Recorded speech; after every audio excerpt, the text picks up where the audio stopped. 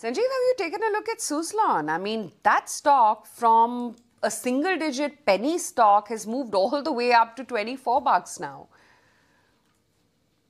Well, that's the power of restructuring the balance sheet, ownership change, and Aisha, the magic of mid-cap money which is being chased by mutual funds who have lagged in returns. And read my lips, the last 7 months, these guys were sitting on more than 7% cash. And now with the left out feeling huge and humongous, they are chasing high beta ideas.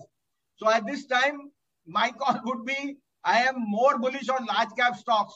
So I am chasing the likes of LTIM, Reliance, Apollo Hospital, and the largest banks, ICICI Access. Those are 5 of my big ideas here.